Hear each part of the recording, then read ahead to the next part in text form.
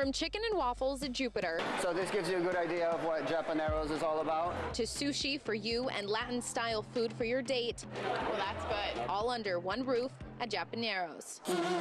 You can have it all at the town center in Sugar Land. What better place? 4 restaurants taking food fusion to the next level. Start a bowl. But don't worry, Do you guys have a sauce favorite? you won't find me behind the counter anytime soon. Don't put this on TV. Cut this out. This is not what the bowls look like. Here you go.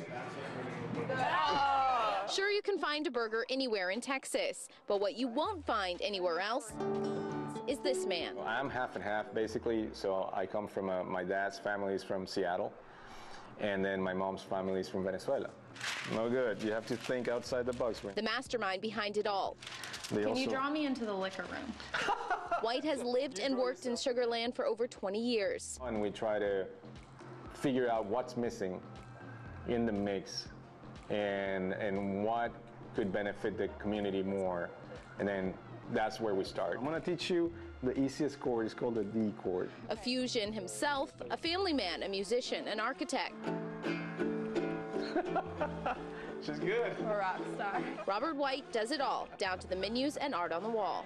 And we are 100% local, meaning every penny that we make here gets reinvested here.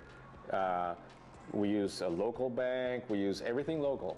So that has kept us going, and that's why we have never wanted to expand into being a franchise.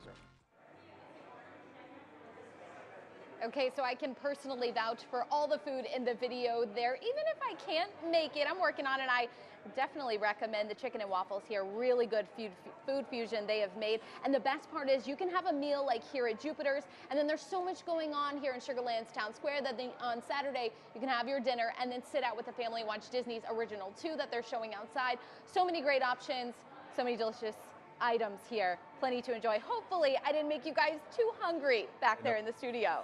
Okay, Bree, Ilona and I are drooling over this stuff. What is that? We're trying to look at the one that's the waffle cut fries there. What is that? No, the other one. Yes. Okay, so we've got, this is an appetizer, waffle cut fries, and then they have the egg here on top. And let me tell you, this Jupiter sauce, you can put this on anything. It's amazing. Oh, that looks great.